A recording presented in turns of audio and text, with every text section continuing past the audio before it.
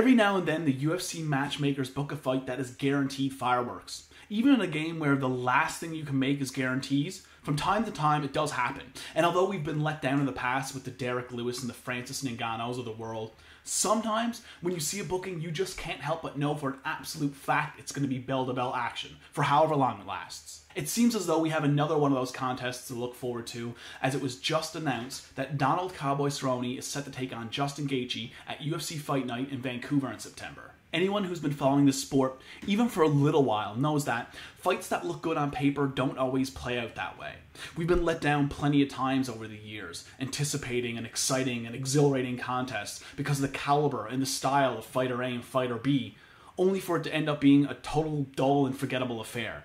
So you always have to remain cautiously optimistic with your expectations, no matter who you're dealing with. But even having that information ingrained in me from watching an untold number of fights over the years, I still cannot help myself with this fight. There's absolutely no way this one doesn't end up leaving us satisfied. Gaethje has proven time and time again what he's all about.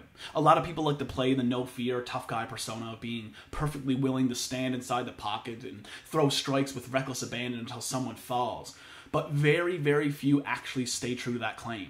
And who could blame them? The prospect of doing such thing is terrifying even for the elite mixed martial artists. Not Justin Gaethje though. This is a guy that the vast majority of the fan base has absolutely no inclination whatsoever that's been wrestling since he was 4 years old. Was a two-time Arizona State champion in high school and an NCAA Division I All-American during his time at the University of Northern Colorado.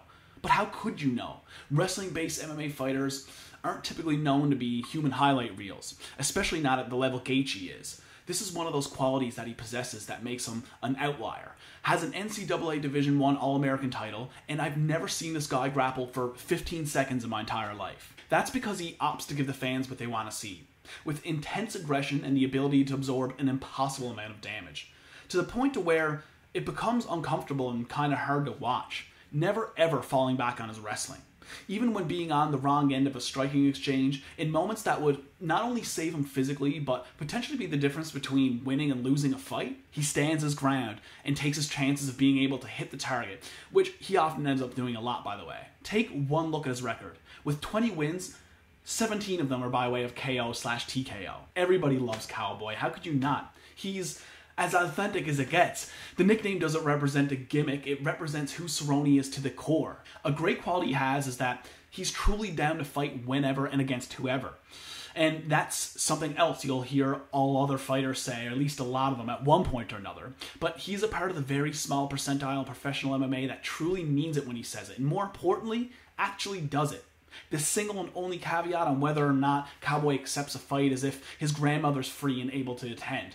I don't think it gets any more wholesome than that. And you're telling me that come September, Justin Gaethje and Donald Cowboy Cerrone are getting locked in a cage together? You're not going to have a hard time selling the fan base on this one. Hierarchy of contenders and title implications be damned.